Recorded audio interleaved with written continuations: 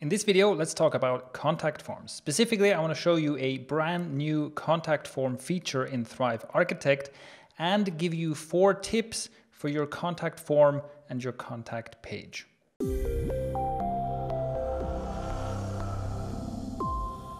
Hello, I'm Shane from Thrive Themes, and today we're talking about contact forms. A contact form is a pretty basic element on any website. In most cases, somewhere on your website, you want to give your visitors a chance to get in touch with you. And depending on your business, sometimes that first contact, people sending you a message, can be the first conversion step. It can be the first step in a business relationship. Now, if you're using WordPress and you want a contact form, you have probably encountered Contact Form 7.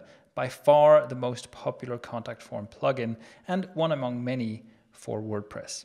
But if you've used it, you might have encountered some frustrations as well. So here, here's an example of Contact Form 7. You can do some quite fancy things with it, but it can also be a bit complicated to set up with all these short codes. And in my opinion, the most frustrating thing about it is that, let's say you've set up your beautifully designed homepage or contact page or website, and now you want to add a contact form. So you go and add the contact form via the shortcode that's provided and you insert it, but then it ends up looking like this. And this doesn't exactly blend in with your beautifully designed rest of your website. And then once you go and try and find out, well, how can I customize this? How can I make this look nice? You find out that that's not really easy. This is the problem that we set out to solve with our new contact form element. The idea is that if all you want is just a simple way for people to send you a message, nothing too fancy, just a simple contact form, that is now available directly inside Thrive Architect, no additional plugins needed. So here we've got a completely blank page. We've opened up Thrive Architect and we can search for contact form to find this element right here. We can simply drop this on the page, and as you're used to with Thrive Architect, almost everything you do is directly on the page, front-end editable. So first of all, right away you can see this inserts a contact form, which is your basic contact form, asks for a name, email address, message, and send message button. So there you go, it's basically what you get with Contact Form 7 as well, except that it already looks a little bit nicer. And you can customize various things about this. Because this is kind of the frustration with Contact Form 7, let's talk first about visual styles. As usual, you can simply click on any element and then style that element. So here I've selected this input field and I can go and let's say make the corners rounded, and I can change the color of this border, for example, like this. So right away I've transformed the look of this form, and as you can see, we use the group editing feature that you already know from the styled list and some other elements. This means that by default, if I'm styling one of these input fields, I'm affecting the look and feel of all of these input fields. And I can unlink that. So if I want one of the fields to look different, I can unlink it. But in most cases, you want to keep that linked. In most cases, you want these fields to look the same, right? And the same goes for these labels. So you can change things like the font size and the color and so on of these labels simply by clicking on one of them and making the adjustments. And of course, the same goes for the button as well. So that means, for example, very quickly, we can go from the form we have here to one that looks very different. So let's say we have a dark kind of input field type. Maybe we want to change the text color here as well, and then change the button to some other color as well. Maybe we'll make a ghost button like this. So I make it white and I give it an outline and make that a bit rounded like the fields. I make it like this, and then of course, first of all, let's make it a bit taller, and then I would change the text color and also the text size.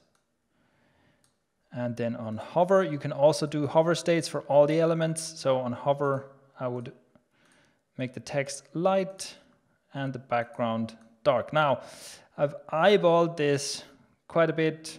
This is basically too big. I need to change that again, but you get the idea. Very quickly, we can go from what was our kind of white default contact form before to rounded corners, dark, totally different look. And the important thing is you don't have to mess with CSS. You don't have to do anything like that to make this form match your page. And it's even easier than that, as I'll show you in a bit. First, let me give you 4 tips for how to create a highly usable, highly functional contact form. Number 1, make use of labels and placeholders the right way. A label is this little thing that is on top of an input field, and the placeholder is what shows inside the contact form before you start filling it out. So if we look at a preview of this, you can see that the placeholder is kind of a light gray. Once I click into it, it disappears, and then I can enter my own name. So the placeholder is there to provide an example of what you expect your visitor to enter.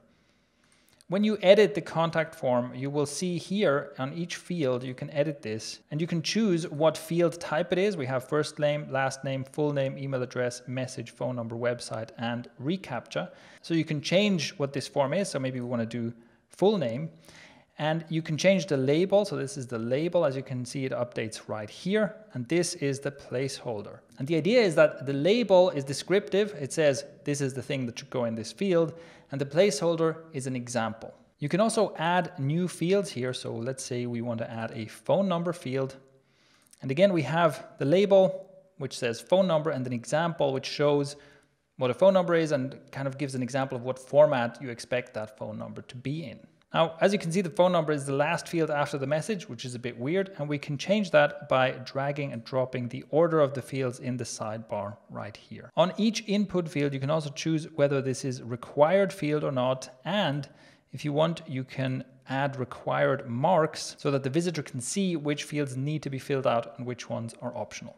Now, as you can see, when I add these fields, we have already set up the labels and placeholders to be optimal.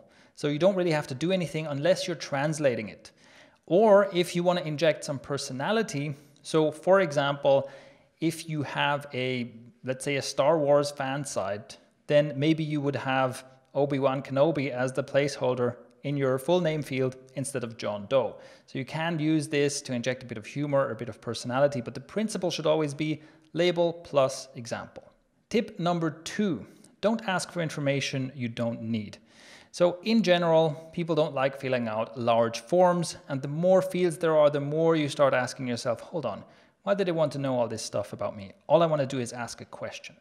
So while we have enabled a whole bunch of fields that you can add, as you saw here, really think about what are you going to use this for?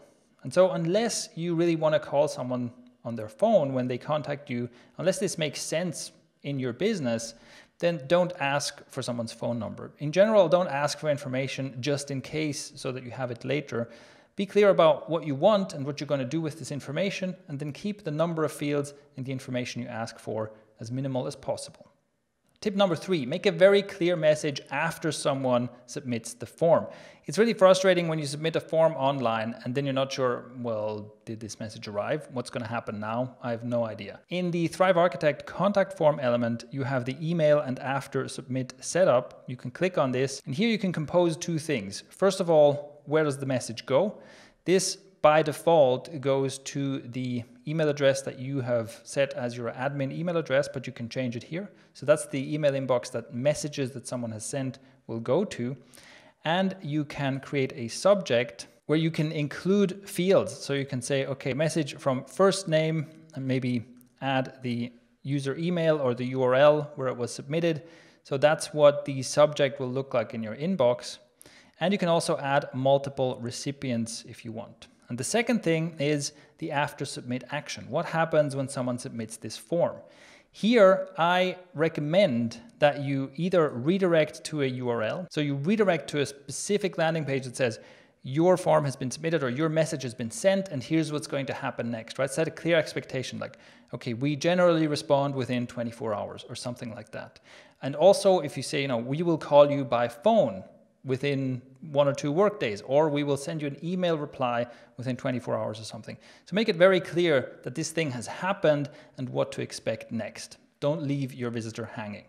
Another thing you can do is without reloading the page, you can compose a message here, again, that says, yes, this has worked, your message has been sent, and here's what to expect next. So whenever you set up a contact form, always go into these settings, make sure everything is just right before you publish that. And finally, tip number 4, don't use messages sent through your contact form as a marketing opportunity.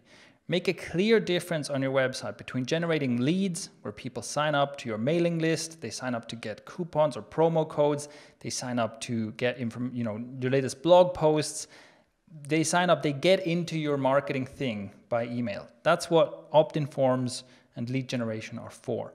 And the contact form is for people to send you a message and get a reply, no marketing involved. What you can do, if this makes sense in your business, you can end that conversation with saying, hey, would you also be interested to join our mailing list? Would you also be interested, and tell them the incentive, tell them the reason to join, but don't automatically start sending promotional emails to people who sent you a message through the contact form. The expectation there is that we are safe when we use a contact form. We don't want to be bombarded with marketing, and I think out of general respect, we should not do that. And also, if you're worried about, GDPR and stuff like that, simply add a message at the bottom or at the top of your contact form saying this information will not be used for any marketing purposes. We will only reply to your message, and so on and so forth. Depending on, how deep you want to go, you might want to write a whole article about all the details to make the lawyers happy. But in general, for human beings, you can just add a message saying, we will not use this for marketing purposes. All right, so those are my 4 tips for the right way to use contact forms. Now let me show you 2 more things.